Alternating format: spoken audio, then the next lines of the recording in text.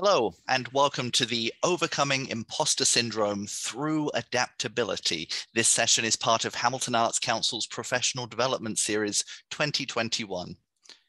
Hamilton Arts Council serves arts communities within the Greater Hamilton area, including Ancaster, Dundas, Flamborough, Glanbrook, Hamilton, Stony Creek, Waterdown, and Six Nations of the Grand River. We acknowledge that this area is situated upon the traditional territories of the Erie, Neutral, Huron-Wendat, Haudenosaunee, and Mississaugas. The land is covered by the Dish with One Spoon Wampum Belt Covenant, which is an agreement between the Haudenosaunee and the Anishinaabeg to share and care for the resources around the Great Lakes. We envision a dynamic arts community that is innovative, impactful, diverse, and professionally sustainable.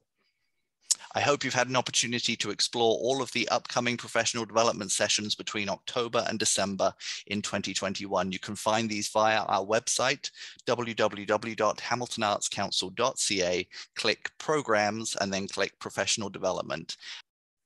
All sessions are free to attend and presented in partnership with the City of Hamilton's Tourism and Culture Division. If you have any questions or comments regarding this program or any other program from Hamilton Arts Council, I invite you to email me, David, and you can contact me via community@hamiltonartscouncil.ca. And at this point, I'm very happy to invite today's presenter, Nancy Watt, and I'm going to turn the session over to you, Nancy. Thanks for being here. Thank you, David. Thank you. Hello, everyone, and welcome. David, right off the bat, I got to say how much I love your voice. As soon as he hit record, your whole countenance changed. All of a sudden, you turned into like my favorite radio voice. Hello, and welcome to the professional series of the Hamilton Arts Council. How cool is that? I love that. I appreciate that. Thank you. Seriously, this is being emotionally and intellectually invested in performance and presentation. I appreciate that. So for our participants here today and our future listeners, I'm just giving David a shout out for that. I do welcome you, and I am so happy to be here. I am a fan of this organization. And we are well aligned intellectually and emotionally for what we do and why we do it. Some of you know me and some of you do not. My name is Nancy Watt. I have a company called Nancy Watt Communications, which is a creative agency that takes evidence-based academic research into the psychology of collaboration, communication, creativity, building cohesion in teams. And I explain that research using the tools and techniques of improvisational theater. I'm from a place called Second City in Toronto and Chicago, and I did their conservatory improv and comedy sketch writing programs there, as well as a bunch of other stuff. Listen to that, right? Did you just hear what I did? Nah, never mind. I discounted what I do. In about 4 slides, I'm going to talk about how that is a characteristic of imposter syndrome. So holy smoke, Sheila and David, I'm opening with a little bit of forced humility. It is always my intention and my strong anecdotal experience that the best workshops are the ones where I hear you, you get to participate. So while we can have a Q&A after, I would much prefer it if when you have a question or a comment or an antidote or where you can, add your own voice and experience, I welcome you to do so.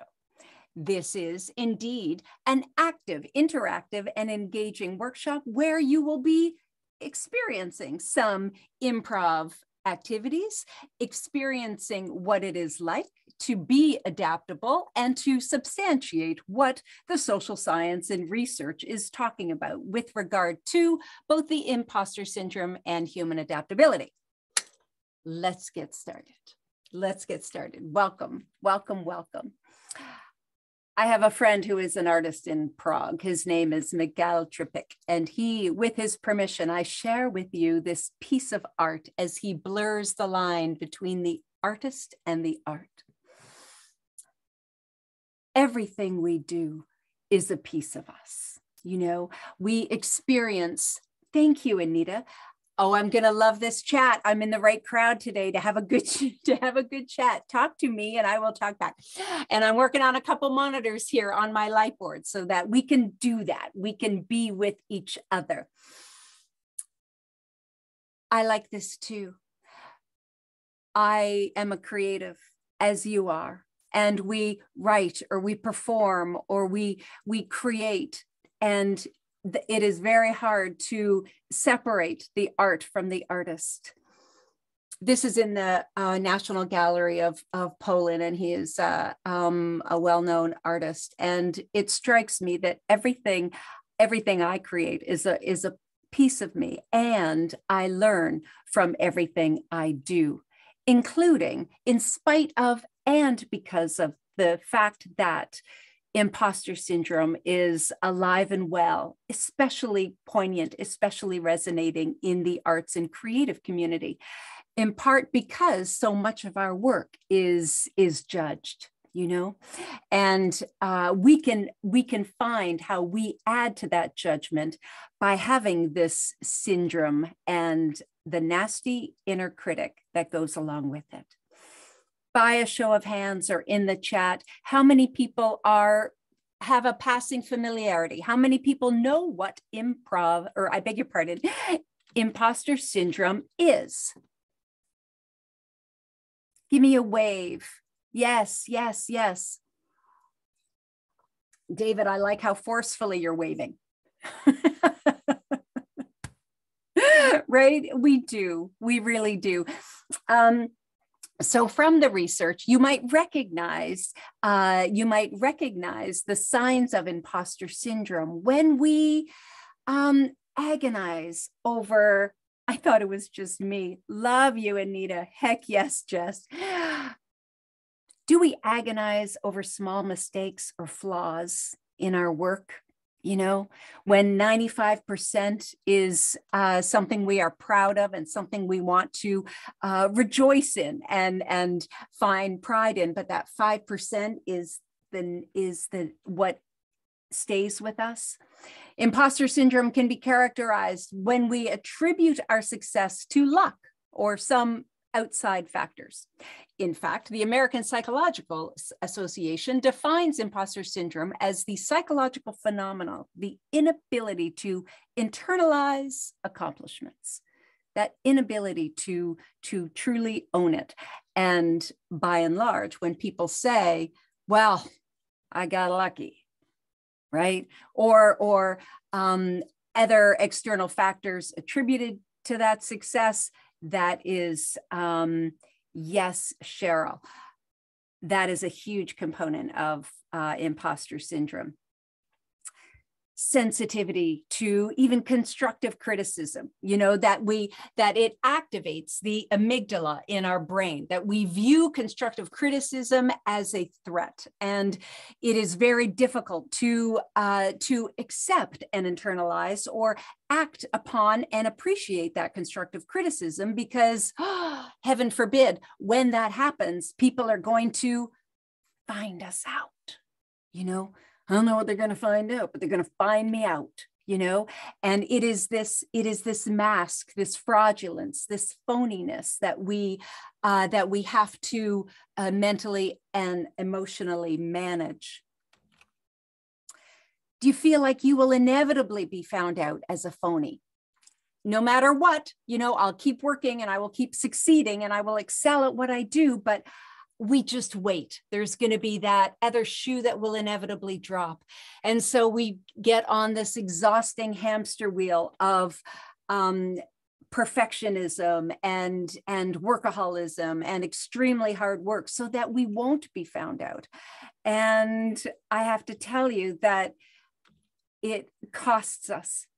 When we downplay our own expertise, even in areas where we are genuinely skilled, where we know that we excel, a characteristic of imposter syndrome is that we downplay that expertise, you know, and I tell you that it costs us, because what happens when we do that is that the adrenaline and cortisol, the hormone in our amygdala that activates that threat response, you know, the fight, flight, or freeze effect of when we are living in that imposter syndrome, it can be a self-fulfilling prophecy, because by the very nature of this neurological consequence of having the amygdala hijacked in the threatened response, what happens is we have increased level of adrenaline and cortisone, which in turn narrows our ability to create, to be able to have cognitive functioning. The executive functions are narrowed because our body does not know that it is a real threat. Our body in that threatened state is trying to make sure we survive in the next 10 seconds, not the next 10 years. It costs us. It costs us in very real and practical ways, you know? What we have in our body of work, you know, when people say we make things look easy, you know, when we have that talent, whatever our creative, whatever the creative skill is that we are bringing to this world, that is our body of work. When we discount it, when we invalidate it,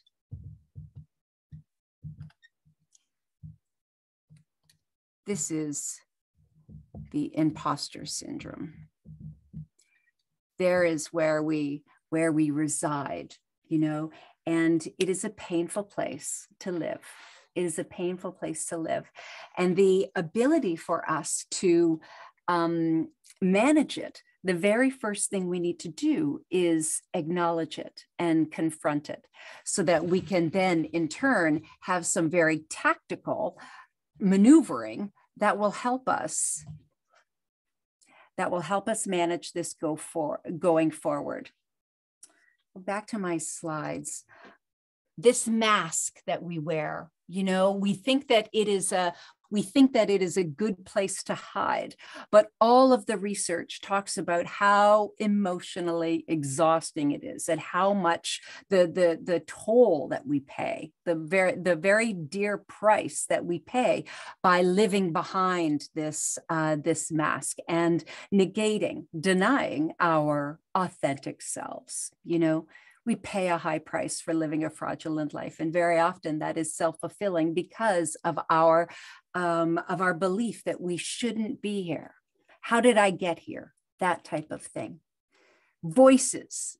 The voices, as I said earlier, the imposter syndrome comes with a voice. So some of the voices say things like, I'm just lucky, right?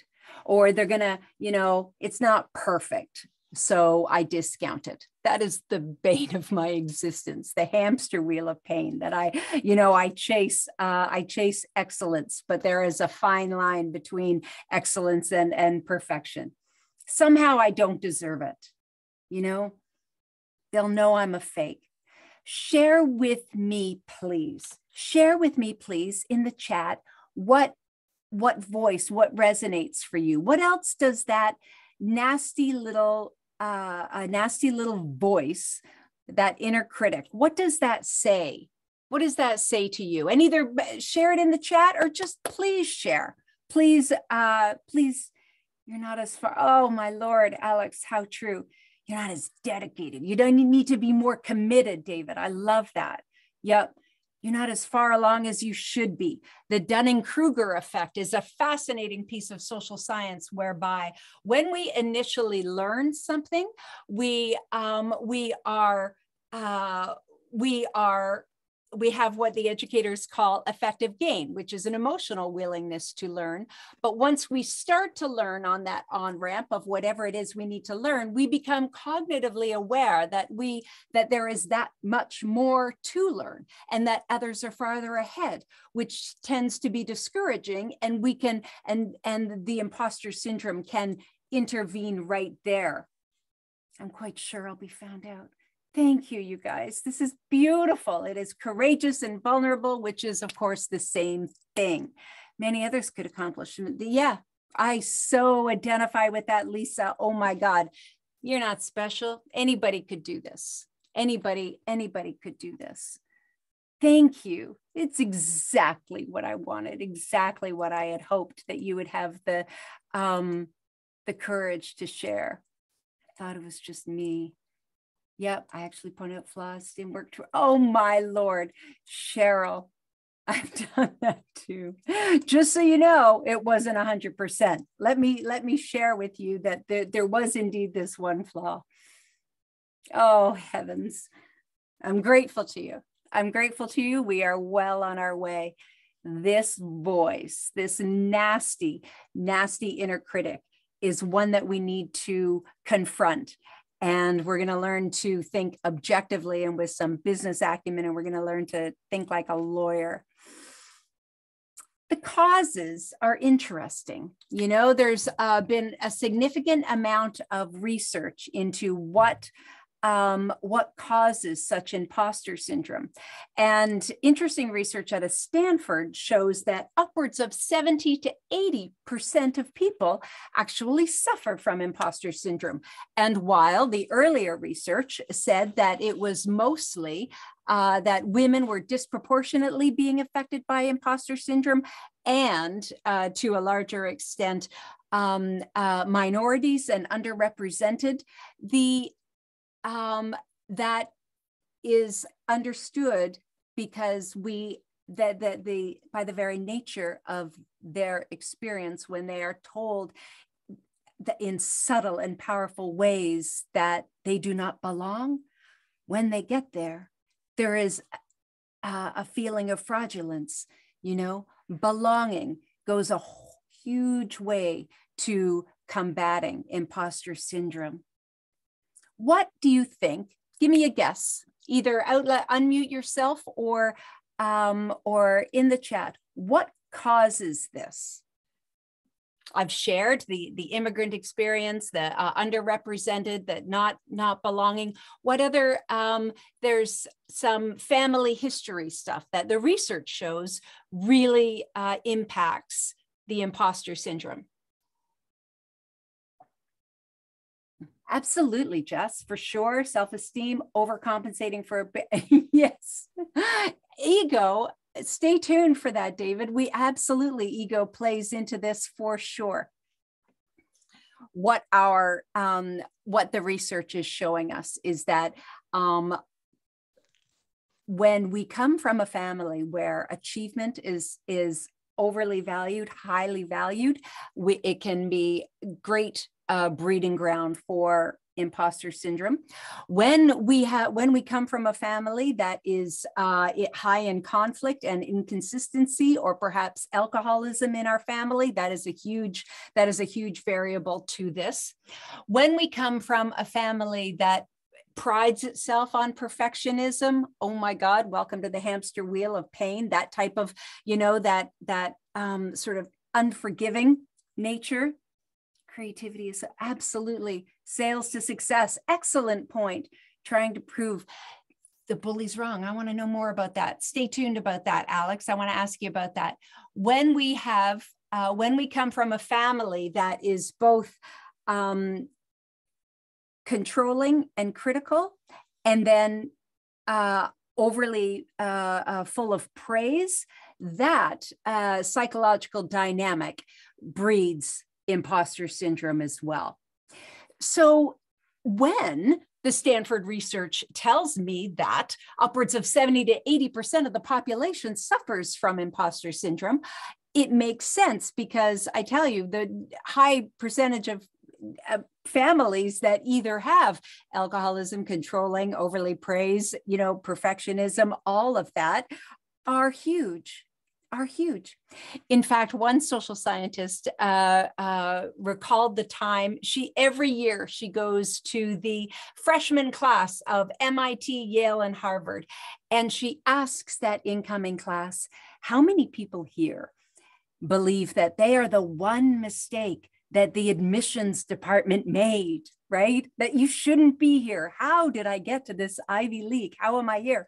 And she says, without fail, every year, 2/3 of the hands go up. You know, we are not alone. This is a deeply human and extremely common syndrome. And yet, because it thrives in darkness, part of the management of it is destigmatizing it and our ability to talk about it, to talk openly about it. So, you know, again, my thanks to this organization for allowing us to do just that. Because how we confront it, how we can then become invested and equipped with some very specific interventions to be able to combat and manage it are what we are going to do today using this. Oh my goodness, why on earth would we be talking about improv? Being a mother is so difficult with this because, oh, Lisa, I could have a coffee with you, right? How much do I love you? For our recording, I want to share.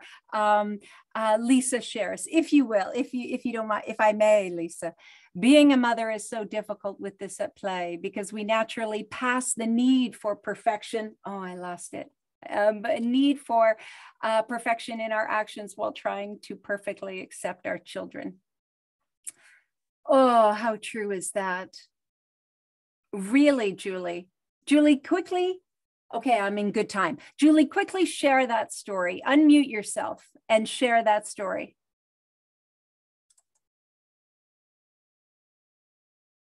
If you wish.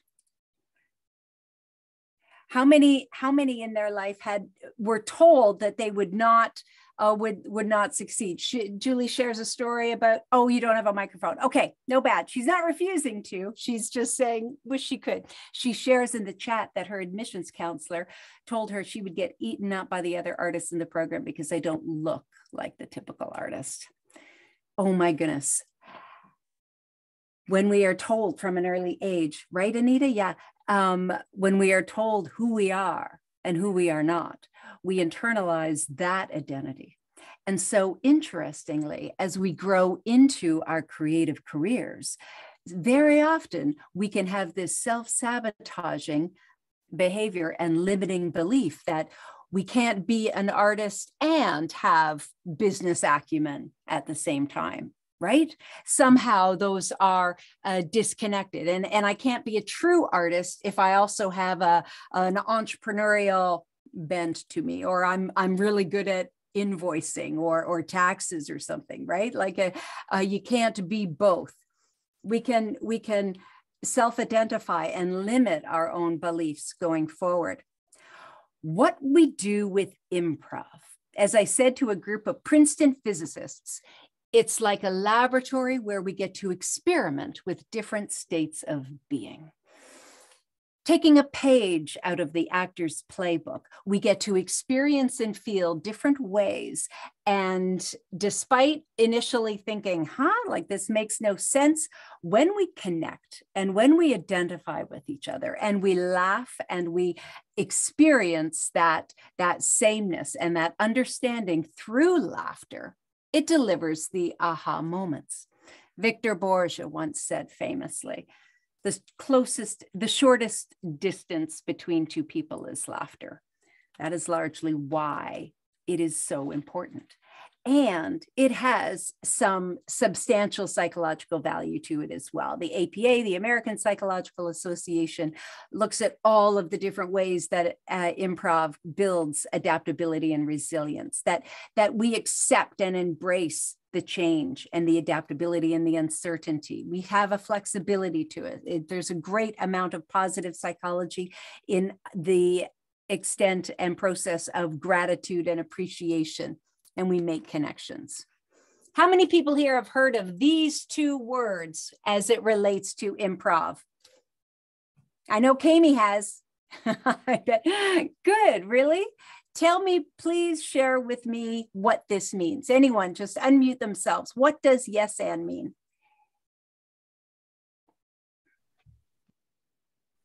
I'll say it's the power of removing the yes, but, the countering, the critical, and always looking for possibilities and opportunities.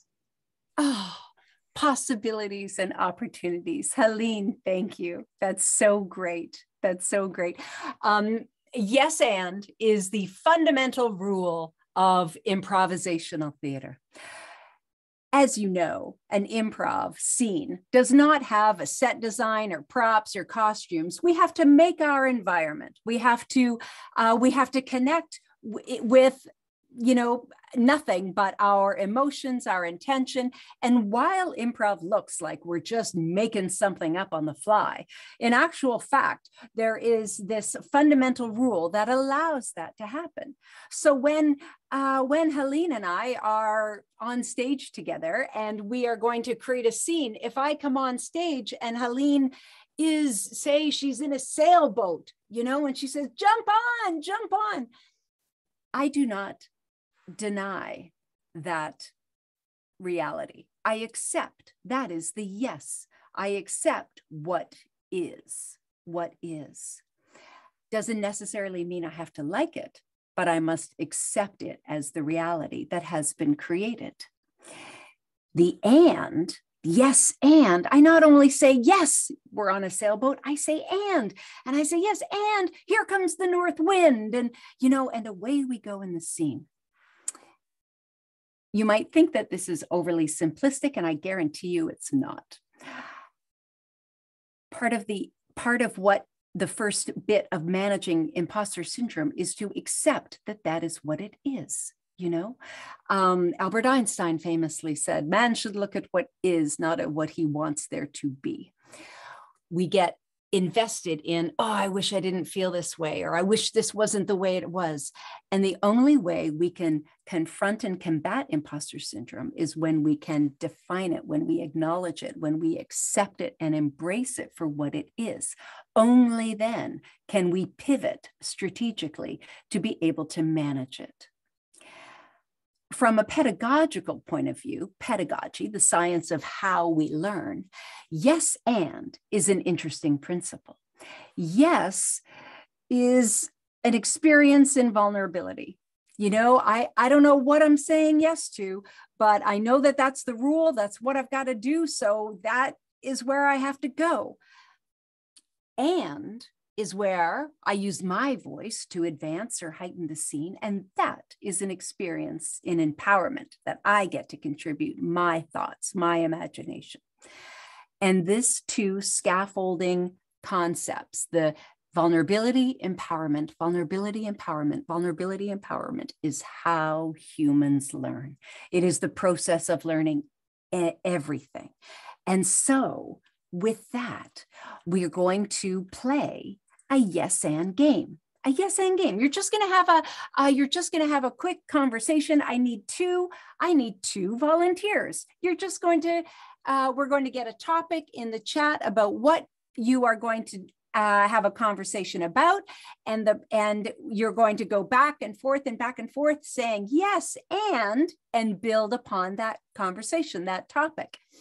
Give me two. I already know everybody could rock this. So throw me some volunteers, or I can maybe ask. Okay, I'm asking Anita and Lisa. I don't even know. Anita and Lisa, please unmute yourself. And the rest of you, please give me a topic in the chat. What are we going to see this scene about on this yes and improv scene? Throw it in the chat. What do Lisa? Oh, I'm sorry, Anita. I beg your pardon. I did know that. New Year's Eve plans, Jessica, that is our topic. Okay, so who else am I going to ask then? Swimming in shark infested water. I don't think I've ever had that, Helene. That is a great offer. All right, David, you're up. You're gonna play with us, David. Wonderful. And Lisa, are you good to play along with a quick little yes and exercise? Sure, I'll give it a try. You're awesome. Great. Thanks. Okay, your offer is New Year's Eve plan. Your New Year's Eve plans. David, you start it off, and then your partner will say yes, and you go back and forth. Okay. Easy as pie. Away you go. Okay, so for this New Year's Eve, I was thinking about all of the wonderful ways I would celebrate the new year. And one of the ideas I've had is to rent a gold car and drive it around the streets of Hamilton. Have you ever thought about doing something like that? Yes. And the reflection of the lights in the gold of the car would be so beautiful. I would want to also include some kind of caroling, perhaps getting a megaphone. Do you have access to a megaphone or any ideas around that? Yes, and I think I could talk to my friend Jim, who he actually has a stage in his backyard with lights and a band pit, and so we could ask Jim to get involved. Do you have any thoughts about different performers we could, or different performances we could include in that? Yes, I really imagine maybe an eclectic assortment of even a marching band coming through at one point. That seems celebratory to me for New Year's Eve. And then there's the fireworks piece. I don't know if you can help me with that at all. Yes, I know someone who invented a firework that goes off and it creates all sorts of different zoo animals in the sky, and the big finisher is this blue whale that sweeps down and everyone gets enveloped into the whale's mouth, and it's quite a big finish. I'm not sure if have you seen anything like that before? Yes, I can't say that I've seen exactly that, but I identify with the whale. Like, I think part of my internal narrative is to be swept up into a whale with all the people I enjoy, where we can just hang out in that whale and have a great time. So I love the symbolism of that. Yay, and scene. Let's give the sign language for applause for these two amazing players. How great was that? Excellent job. Want to say that I want to hang out with David and Lisa on New Year's. I'm in. Right, Sheila? Look how well you did. You not only gave it like right off the bat, Lisa, right off the bat, you talked about yes, David, the idea and the reflections that would come from that car, and then and how about some caroling, right? And then David, right back with reciprocity. You said, I know a guy named Jim. And before you know it, we've got a stage and then a marching band and fireworks and animals, and that is how that works. Yes, and there's a great TED talk called Your Brain on Improv, and it's by Dr. Charles Lim from Berkeley. He used to be at Johns Hopkins. He's moved to Berkeley.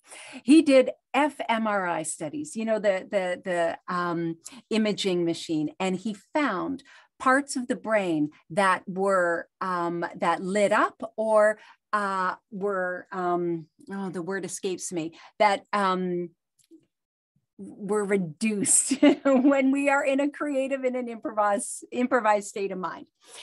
Dr. Charles Lim found that when we are being creative, when we are improvising, when we are tapping that spontaneity and that playfulness, the part of the brain that is suppressed, that's the word I was looking for, the part of the brain that is suppressed is the lateral prefrontal cortex. The lateral prefrontal cortex is part of the brain that is in charge of self-monitoring, the judgment, don't go there, careful what you say. When we play, when we improvise, when we create, understandably, that is suppressed.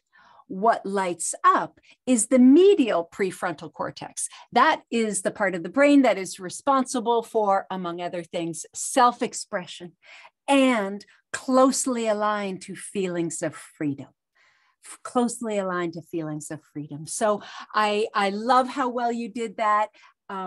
Beautiful job. Yes, and Yes, and one of my participants talked early when I asked about this, about the difference between when I asked about yes, and she brought up the important point of yes,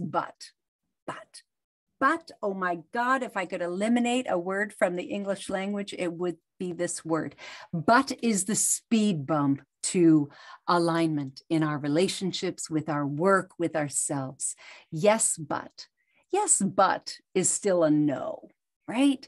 It's a polite no. It's a Canadian no. Yes, but that's not going to work. Yes, but, and we find this deconstructive way of thinking, and we find reasons for why that won't work.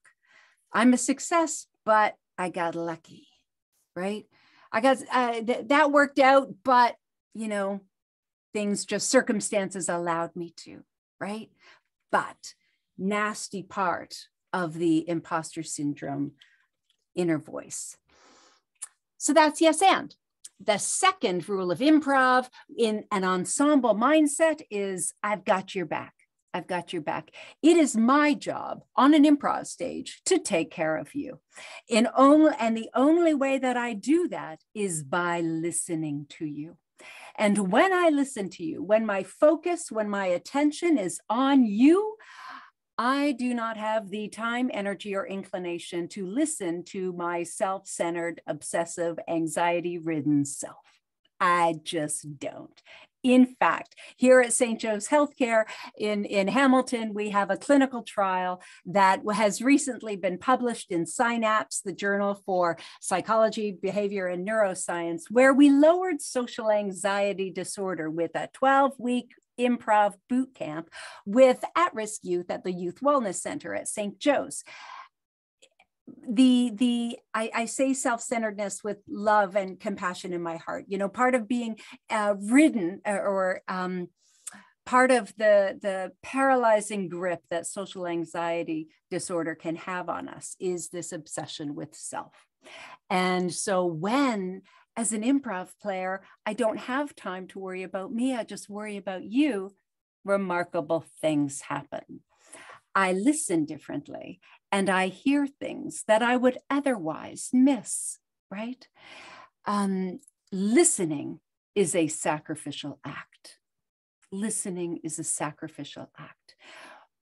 I allow myself to be changed as a result of what I just heard.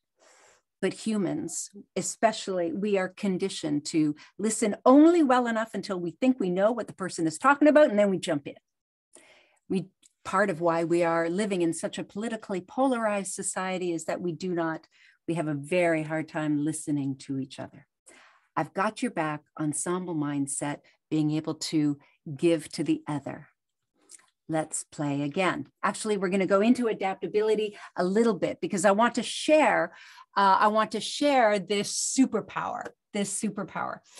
So we all know we all know what IQ is, intelligence. Sorry, Nancy. Yeah. I just have a question. Anything, Sheila. I'm just thinking about that, yes, and in a situation like a business situation where perhaps what the person is suggesting may not be working into the framework. And I'm wondering if you can give an example of that where you say, yes, and whatever to help it keep them encouraged and engaged, but where you're not able, for whatever reason, it's not plausible to actually, have circus clowns in a gold car on New Year's Eve kind of thing. Okay. Although so I that's believe we left out the circus clowns, which disappointed me, quite frankly. So, Sheila, what you ventured into is negotiation tactics, whereby we say what the yes is the acknowledgement of what is, right? And in order to be able to have the creative problem solving or the collaborative process between two people, we still must have an acceptance of and a clarity of what, as your example, what that client may want. The and comes in the form of options given, but also from a negotiating point of view, Harvard's PON program, the program on negotiation. And there is a way to handle yourself in this type of negotiation and conversation that is fascinating. Keeping your hand on the rudder of this conversation means that you ask tactical questions. And that's a whole other workshop, friend. How can I summarize this? The and is needing to get to know more information, more data, so that a collaborative compromise and a decision can be had. But it inhibits you from saying, oh my God, you want clown, like WTF, you need this and you want that, and like this, and it does not shut down the creative problem solving process. Still, the yes and allows for, as someone said earlier as well, potential and possibility, potential and possibility. And yeah, and as I also said earlier, yes and doesn't mean that I have to like it, right? Yes and, oh my God, my client wants those 4 deliverables by Thursday, right? I simply accept it, and this is what I can do. Right, keeping that sense of boundary and what I am, both my creativity and the limits of that creativity, in an honest rapport. Hold that thought, because I'm going to come back. I'm going to come back to it in a minute. Anyone else want to add to that?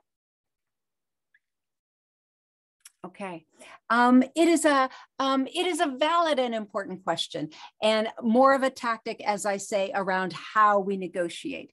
You want to know how to negotiate well? Know the right questions to ask is the quick summary of that, and it is fascinating.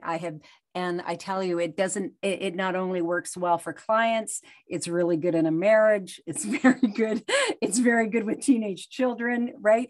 Know the type of questions to ask in order to elicit and give insight to the other, right? Because the other, the person, the client, whomever, may or may not be aware of what he or she is asking, and they need clarification on what they need as well. Oh, I'm going to go down a bad hole if I go any further. Adaptability. Adaptability. As a skill, adaptability has gone from interesting to important. It was back in 2011 that the Harvard Business Review wrote their seminal article called Adaptability, Your New Competitive Advantage. And every single year since then, it has been climbing the rungs of the most essential skill. There is the new social science metric. We know IQ, and since it was developed at Yale over 25 years ago now, EQ, or emotional intelligence, emotional quotient, has been embedded in a lot of organizations and leadership program, and giving real insight into how we think, metacognition, how we think about thinking, right? How we learn, understanding how we learn changes the way we do it. So AQ is a monster it is very important. And there is a new social science metric for this as well. And learning how we navigate ourselves and our imposter syndrome through the uncertainty. Because those waters are choppy, the imposter syndrome volume can get deafening. It is a cacophony of inner criticism. And so how we maneuver and how we adapt, under what conditions we adapt, our ability to adapt is worthy of our time and attention. And there are some tactical things that we can learn. Adaptability is based on something called the ACE model. And that is too small a slide. The ACE model is an acronym for ability, how and to what extent do we adapt? And underneath ability are 5 components. The social science metric has in it, under our ability, things like grit, resiliency, the ability to unlearn, our mindset, our growth versus a fixed mindset. Some of you might be familiar with Carol Dweck's work on that. And mental flexibility. Mental flexibility. I cannot tell you how important this is. Mental flexibility is that ability that we have whereby we are able to hold two opposing views in balance, right? That is what is going to give us the ability to combat the inner critic. Mental flexibility, two opposing concepts in equal balance. Law students, law schools do a very good job at teaching mental flexibility. The ACE model, the C stands for character. Who adapts and why? You know, under what type of, and under this component, they have things like our thinking style, our motivation style, our emotional range, and fascinating to me is hope. Hope. People with a higher level of hope are, oh my goodness, the science of hope fascinates me. Shane Lopez is a big researcher in hope. Very often you'll hear in an organization that says, hope is not a strategy. Hope is not a strategy. And I get that. I understand what they're saying. But I tell you, hope is tactical because people with a higher level of hope are able to withstand and bear inevitable speed bumps and shortfalls in their goal setting. People with higher levels of hope are able to identify and surmount the number of obstacles that come their way. Hope, love hope. I tell you, whoever my friend, at least you want to instill a superpower in your children, make them hopeful. Understand what that is. And I got a couple articles if you want. Anyone on anything that I share today, feel free to reach out and I will share. Environment, huge, huge. Under what conditions are we more likely to adapt? What is our work stress? What is our team support? What's our company support? What's our emotional health? What is our work stress? The ACE model is adaptability. So I'm going to take some key components of adaptability and as they relate to imposter syndrome, and we're going to play with this a little bit. The forgive my, there we go. I got that spot off. Little anal retentive, make sure things are perfect. The resiliency. Oh my goodness. So the research shows that resiliency is a muscle that needs to be flexed. If we have a perfectionist attitude, we do not allow failure. And I tell you what a self-fulfilling prophecy and self-sabotage we are leading up to if we have that. We are fragile if we do not fail. We have no experience of allowing ourselves the ability to get back up. You want to raise resilient children? Let them fail. Let them fail. The famous improviser Del Close says, fall, and figure out what to do on the way down. You know, resiliency is character building. Resilience, looking at what you can do in that process is soul enhancing. It is, and Tina Fey famously says, you know, her resilience was built from letting go of her perfectionism. She says, it'll never be perfect. And perfection is overrated. And perfection is boring. And it is. It is. There is no such thing. And as Keith Johnstone says, the truth is funnier. The truth is funny. The discovery, the observation, and our human reaction is much better than any type of contrived invention.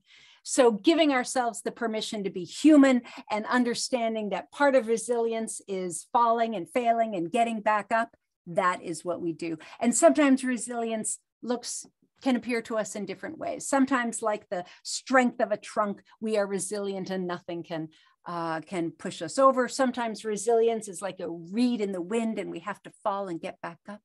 And sometimes resilience is adaptable and the root structure adapts to our environment and we survive. How much do I love that quote? Have no fear of perfection, you'll never reach it. Oh, Anita, you're the best. Thank you. Thank you, thank you, thank you. I'm behind in my chat. Oh, you're great. So wonderful. Thank you, Lisa. You're all good. Okay, so here's a game in resilience. My next two volunteers, please. I am going to necessarily jar you and put you in a state of discomfort, which is the point, right? And this is an easy, simple exercise. It's often used in product development, corporate brainstorming, team building. It's a simple game called should have said. I should have said. What's going to happen is I'm going to get two volunteers. They're going to start a little improv conversation, and they're going to go back and forth in short little sentences. And every once in a while, I'm going to call out, should have said. You simply change the last thing you said.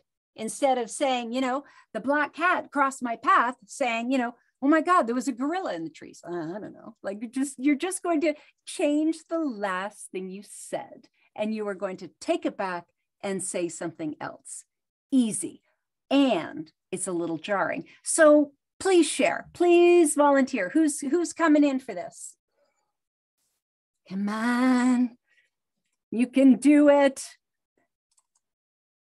Everyone gets a chance here. We're in good time and we've got 40 minutes to go. There are more improv exercises to elucidate, to explain the social science concepts here.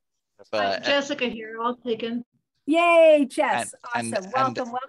LA has their hand raised. Oh, thank you for being my tech support. Sorry, I didn't see the hand raised, David. Thank you. All right. I'm not even going to get an offer. So I beg your pardon. We've got Jessica, and who is our other player? LA. Lovely name. Okay. LA, you're going to start. You're going to start and you're just going to start saying something and you're going to have a conversation back and forth with Jess. Please begin. Sorry, I just wanted to apologize. My name is Lil America. Oh, thank you. Thank you. Good. Sorry. Good advocating. Okay, so today I woke up really early. I dropped off my son and the road was really icy. Good, that's enough. That's awesome. We need a shortcut and the road. I woke up early, my son, and the road was icy. Awesome job. Great start. Jess, over to you.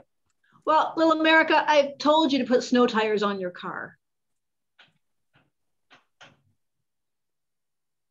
Oh, a good recommendation. Actually, I still have all seasons. I can't believe I told you the guy, he was going to give me the free tires and I offered them to you. So I still got them in my garage. Free tires. Yeah. Yeah, they're all wrapped up and I hope they fit your car. And he said, no questions. So I didn't ask any. Should have said, Lise, take that back. Free tires. Oh. Now respond to that. Oh, sorry. No, not tires in the garage. Sorry, not tires. A bicycle. It was my bicycle that was in the garage. I was going to offer you my bicycle. Sorry. Oh, okay. Do you have tires for bicycle or tires, no tires at all? There are some tires. They might be for the bicycle. I haven't checked. I do have a bicycle. Okay, well, I might have tires. Good. So let me know when can I pick them up. Should have said. Take that back, Lil. Should I said I'm walking to your place and I will bring a Christmas gift to you if you give me the bicycle, the tires. Well, I do like Christmas gifts, and it's wonderful to see you. I'm here all day, but you remember the thing about the bear? I just look out for the bear. Yeah, bears are dangerous. Thank you for telling me that. Yeah, I'm not sure that he's dangerous so much as he just really hates Christmas carolers. Should have said.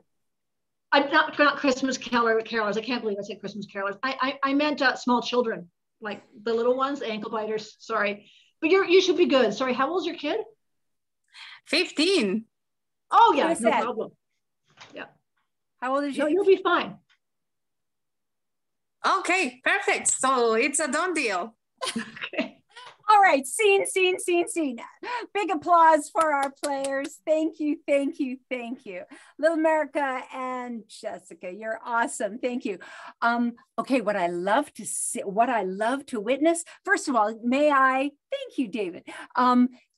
What did you notice in any nonverbal behavior through that interaction? Talk to me, give me a comment or an observation for what we just saw. Yeah, thanks, Jess.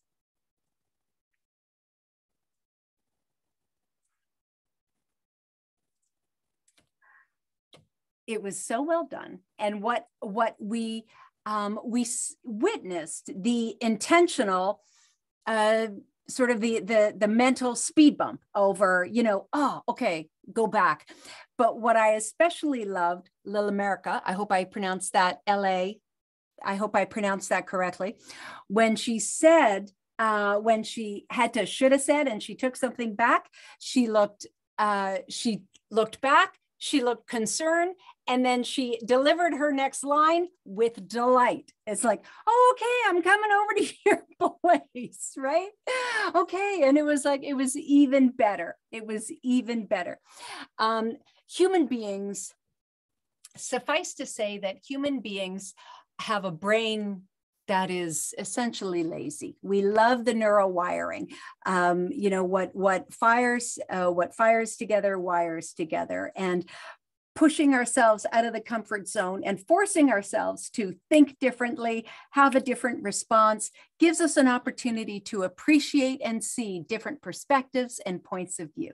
This is it's a fun dinner game. You can play it anywhere, and it pushes us. It's a great game for further diversity and inclusion as well. Looking at different perspectives, appreciating a different point of view. I love this word, unlearning. It is not so much that we need to learn a new way to confront and combat this imposter syndrome. It is much more a process of unlearning where we have come from and what we need to reframe in our mind. I would love it if anyone could give me an example of something that they have had to unlearn in their life. And it is significant because we are given an opportunity to see more, look at things differently, look at ourselves differently. What is something that you have had to unlearn?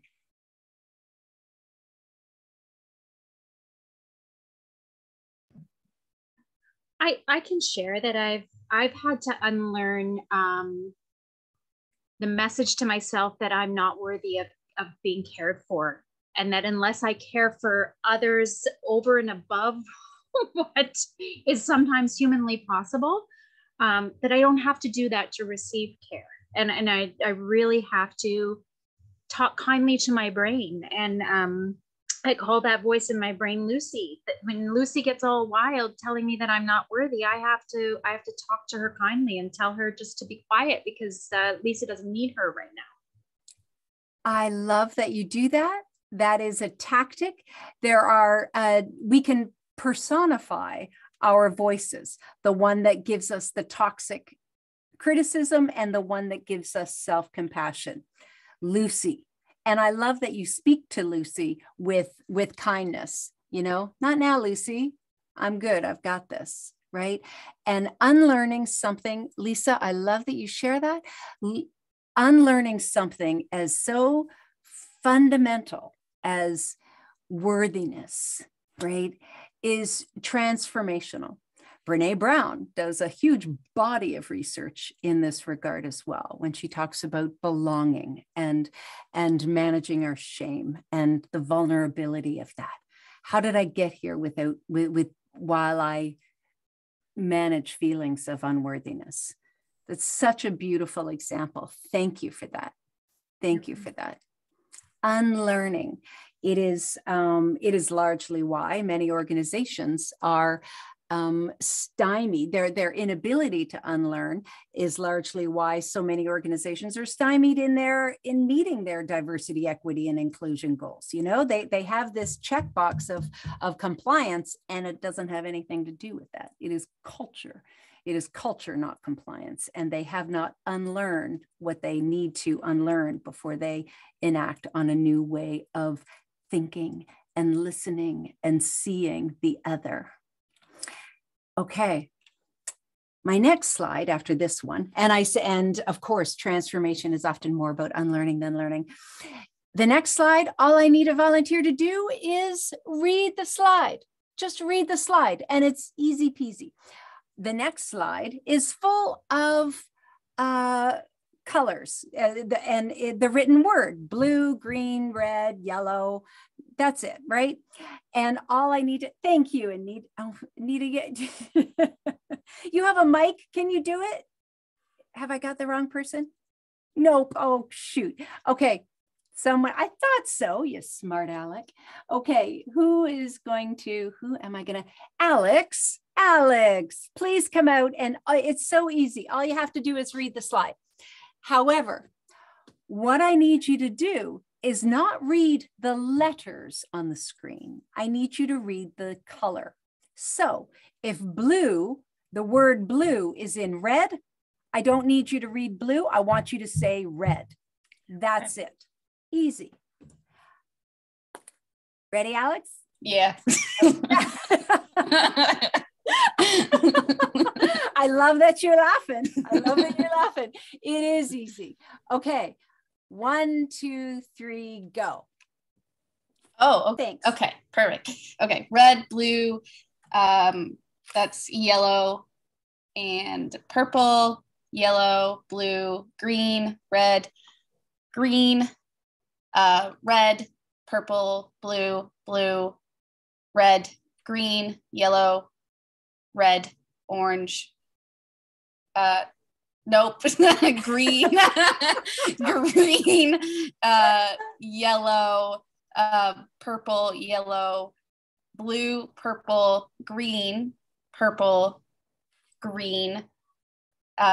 yellow, red, blue, red. What am I? Oh, purple, red, green, and yellow. Wow, that's actually a mind trick. Say again, that's actually what? I didn't hear you. It's a mind trick, holy. Isn't it though? That quick and easy exercise allows you to experience what it feels like to unlearn. What it feels like. It was a great job, David. Thanks. Okay, how many people here played along in their head with Alex? Right? We had your back. It was like, and I always love listening to people when they do this, because it's like you can hear the translation neurologically in their brain. They see blue, but it's red, green, yellow, red, and you feel that bump. That is exactly what it is supposed to feel like. You did an awesome job, and that was exactly what we wanted here.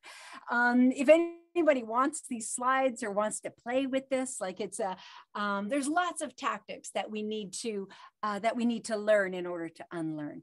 The best thing that we can do, thank you, you're awesome, Alex. The best thing that we can do to unlearn is to embrace curiosity.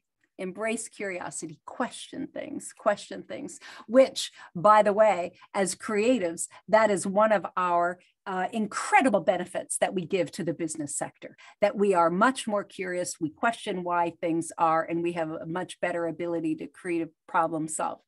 I was speaking with an artist a couple days ago, and she said she identifies herself as an artist and not a business person.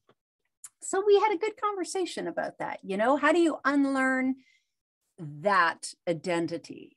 right? Because by saying that I'm not good at that, it gave her this sort of ready-made excuse for being late with taxes and being late with invoices and not doing a good job with admin and having a messy workspace and all of this, right? She says, oh, that's not part of me.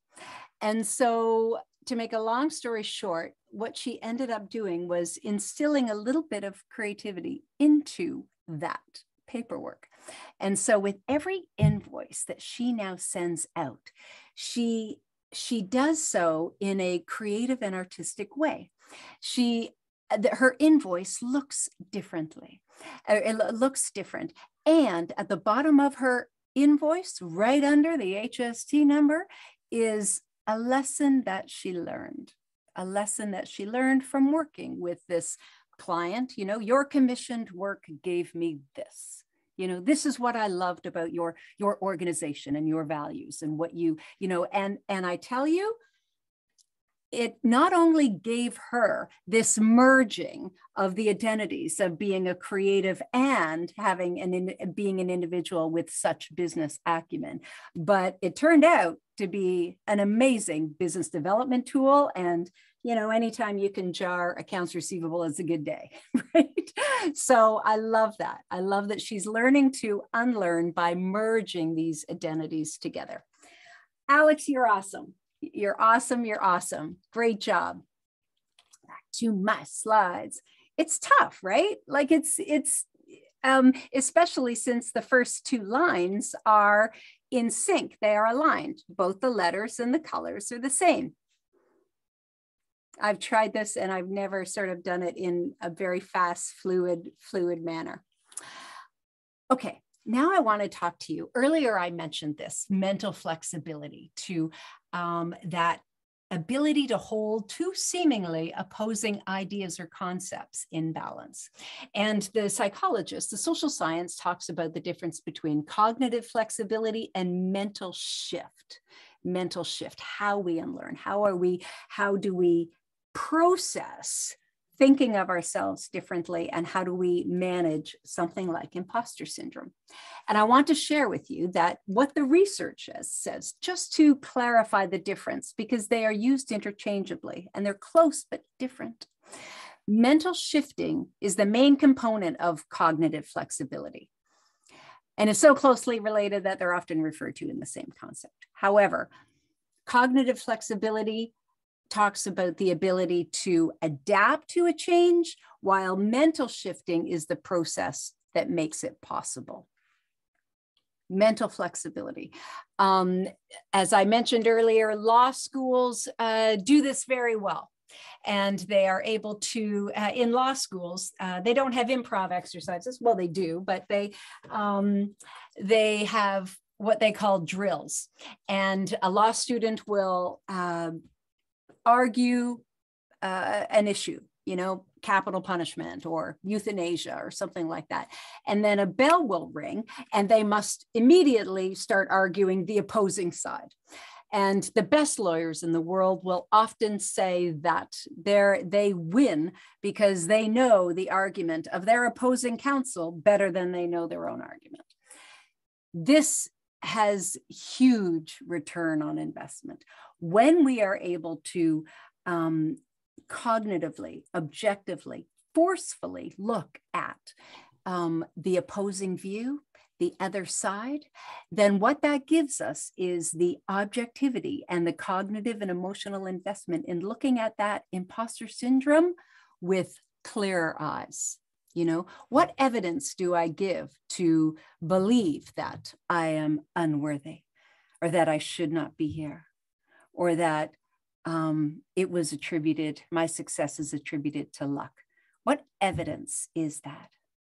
And so a fun, quick little exercise around mental flexibility and how we can play back and forth with two opposing sides is a quick and easy exercise called Fortunately, Unfortunately.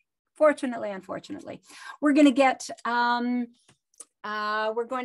two volunteers, and we're going to talk about thin crust versus thick crust. That is our law school's type argument, our opposing sides. And one person is going to say, fortunately, this is, what I believe. The second player B will start his or her argument with say, unfortunately. And then we're going to switch. And the individuals who were saying, fortunately, now have to start their conversation with unfortunately. And I'll side coach and you'll be awesome and it's all good. Who have I not? Kami, I have not heard from you. Unmute yourself, friend. There you are. Will you play along? I'm here. Absolutely. My pleasure. Oh, woman after my own heart. How much do I love? Absolutely. Absolutely. You're awesome. Okay. Who else? Who have I not heard from? Let me see. Who is this Martin Watson? I do not know you. Come on, come play. Are you there? Yes. All right. Okay. Awesome. All right, friends, this exercise is called Fortunately, Unfortunately. Martin, you're going to start us off. You will have, you are going to say fortunately, and then you're going to say something, anything that comes to mind. You're going to improvise a point around thin crust or thick crust, whatever. Kami, you will then say, you will start by saying unfortunately, and you're just going to go back and forth and back and forth. Okay. And then when I call out switch, Martin will start to say unfortunately, and Kami will start her lines with fortunately. Got it? Yeah. You're awesome. Martin, away you go. Thank you, sir. Well, fortunately, the thick crust provides a very large platform to add all the toppings that you want. You get to pick vegetarian, Hawaiian, meat lovers, Canadian, your choice. Unfortunately, the thick crust can be so gooey. And if it's not cooked right, it's going to get all clogged up in your mouth and your teeth. And it's really hard to chew. And you have to have a really good pizza maker to make it like the right consistency. It's a hard thing to make a really good thick crust. I can only think of one really good place in the city here, Chicago Pizza. But they're always packed there. It's hard to get in. They are the ones that make the best thick crust. So unfortunately, it's a really hard thing to have a really good thick crust. It's really hard. You have to cook it right. It's difficult. You're awesome. Okay, over to you, Martin. Now, am I going with fortunately or unfortunately? Yep, keep going. Fortunately. Fortunately. Well, fortunately, I haven't had that experience. Fortunately, good. I've experienced the gold standard of various pizza makers. And fortunately, luckily, the opportunities of creating different types of pizza keeps everybody happy. And fortunately, the thick crust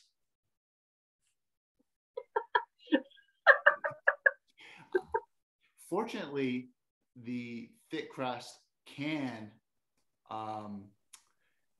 be minimized to a thinner crust upon request. Nice, nice. Unfortunately, Kami. Well, unfortunately, I don't know if we're talking about thick or thin now.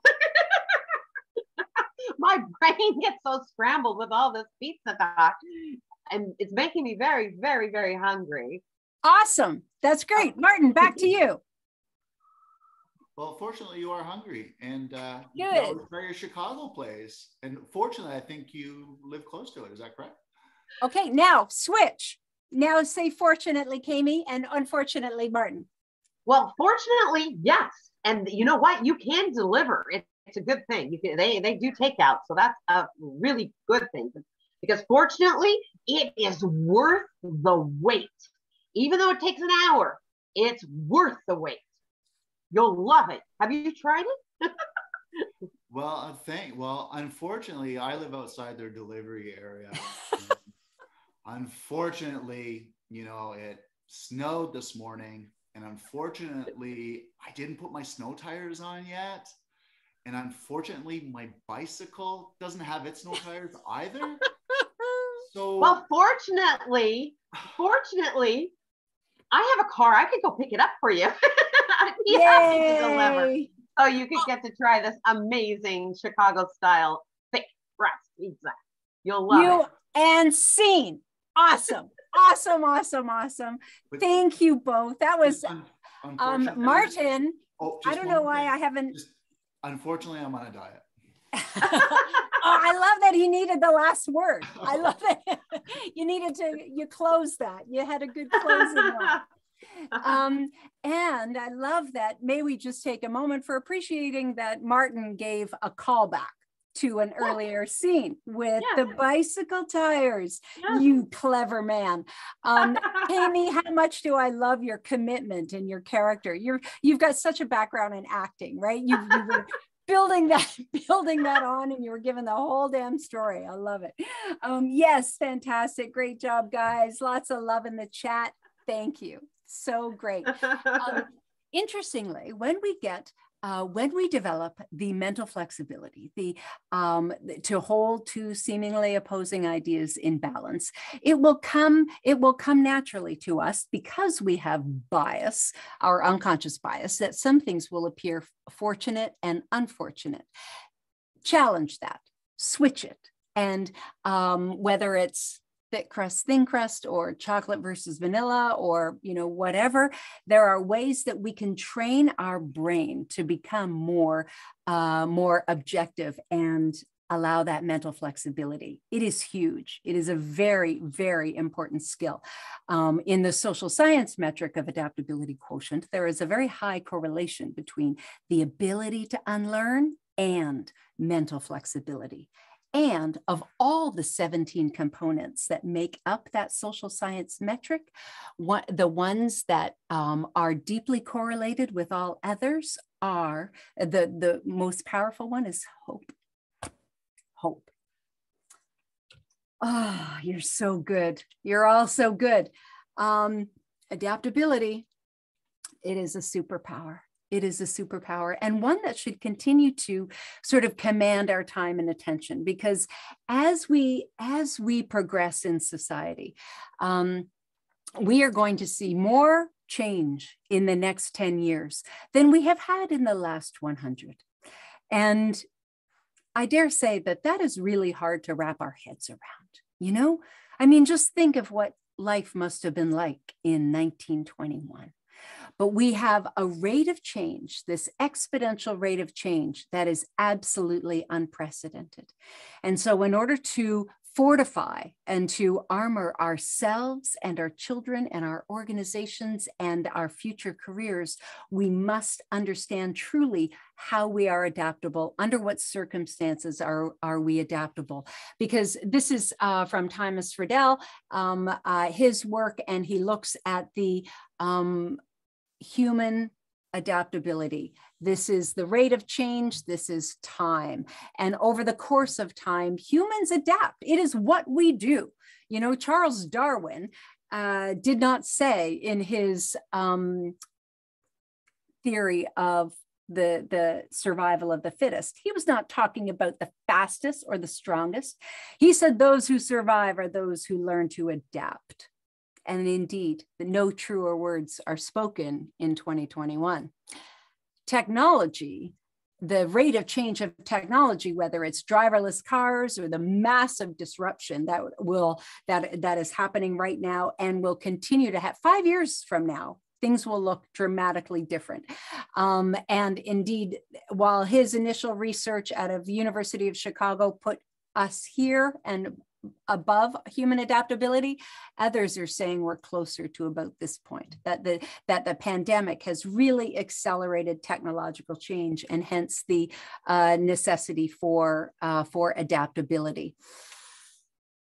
With imposter syndrome, we drop anchor in who we think we are. Understanding how we can become adaptable, malleable, flexible, and importantly, full of self-compassion.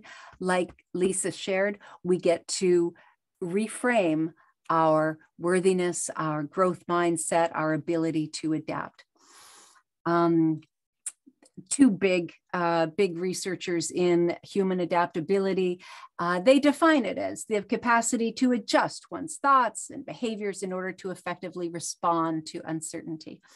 And one of the things that, why something like improv and play and creativity, why this is beautiful training ground to instill and cultivate more adaptability, is that we have the opportunity to understand the difference between a reaction and a response. And I promise you, the difference is huge, as opposed to that wiring, that self-sabotaging, that negative voice. And we immediately react with feelings of insecurity and threat. Having adaptability gives us this wonderful piece of pause, this silence, this ability to reflect and respond as opposed to react.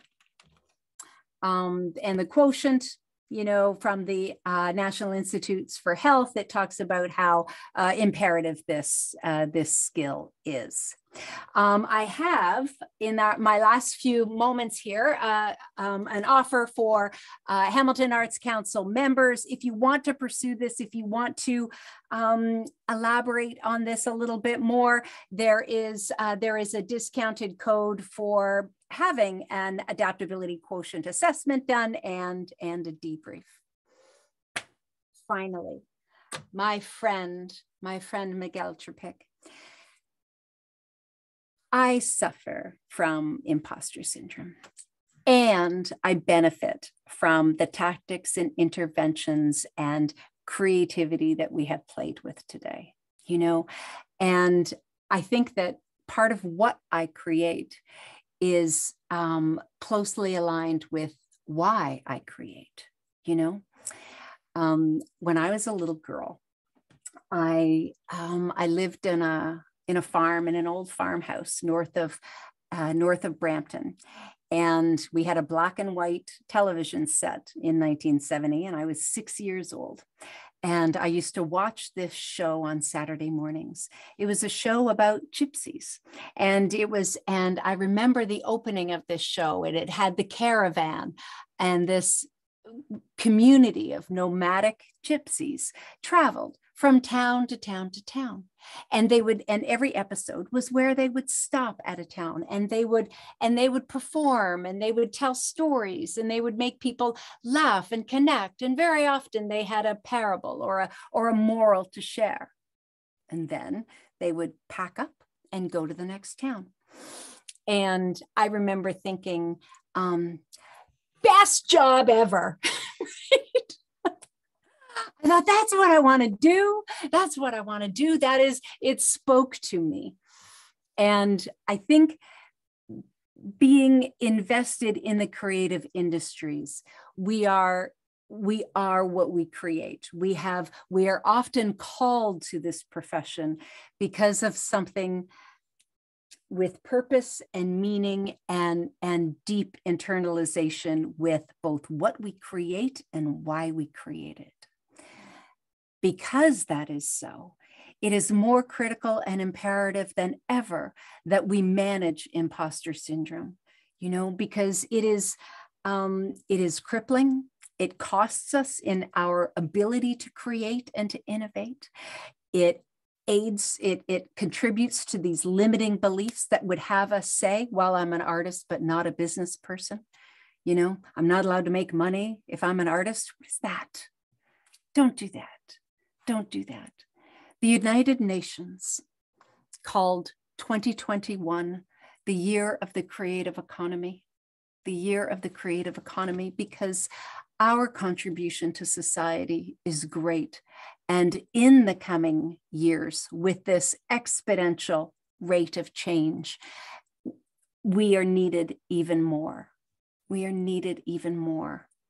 So share, destigmatize this. okay? Destigmatize this, have a mentor, and be able to understand that that sharing goes a long way to combating and managing this.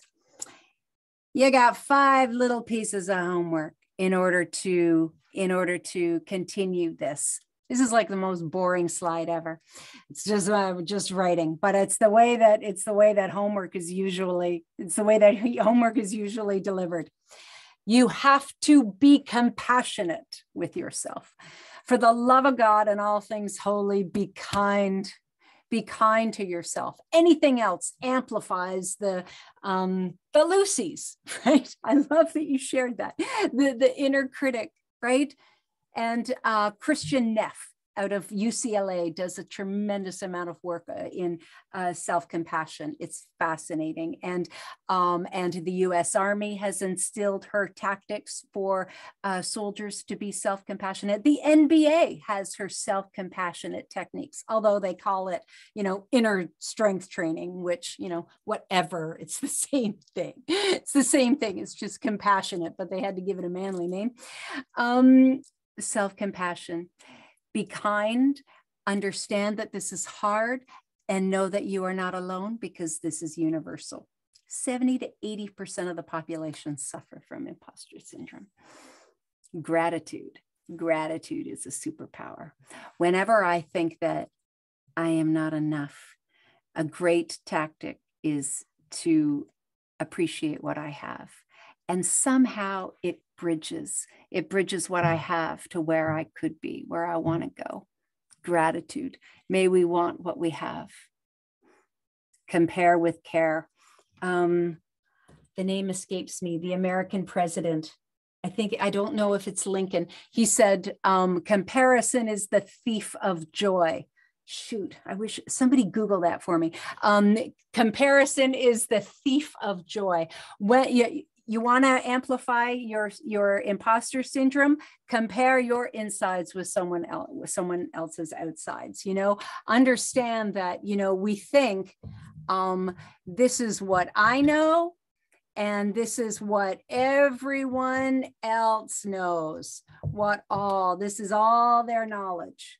And it is, and I will compare that, and it costs me. It is a complete and simple, quick, self-fulfilling prophecy. Roosevelt, Julia, you're awesome. I love this group. You are a wonderful, David and Sheila, you are just, I love this group you've compiled for me today. Track accomplishments, think like a lawyer, give evidence to the voice. How is that true?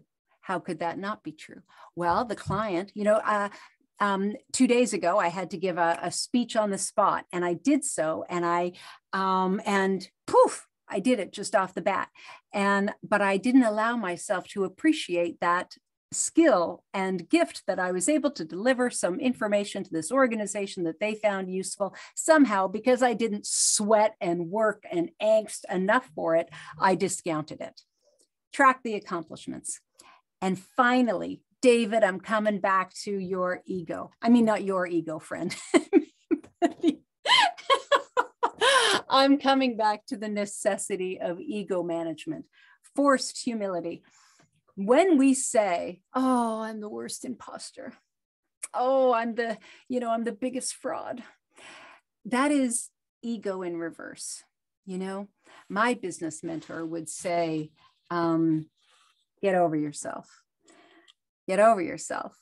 You're not that important. You're not that bad. You're not that good. May we understand that our work, he is also the man who said, it is never about the job.